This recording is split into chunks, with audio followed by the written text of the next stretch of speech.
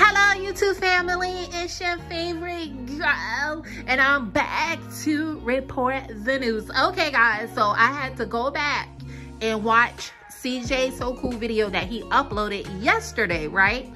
And as I was watching it, it was a little segment in there when they was talking about her being called Bride of Chucky. She said that she's been called Bride of Chucky since she was 5 years old. So all the people that's in the comments complaining, talking about, ooh, I hate her, I hate her, I hate her. No, I don't. Like I said before, I don't hate anyone, okay? It just, when I first started seeing her, I was like, damn, she look like Bride of Chucky, you know? And I said that from the damn beginning.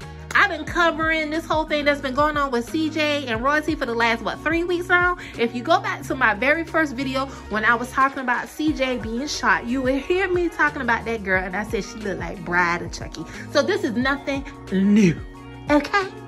All right?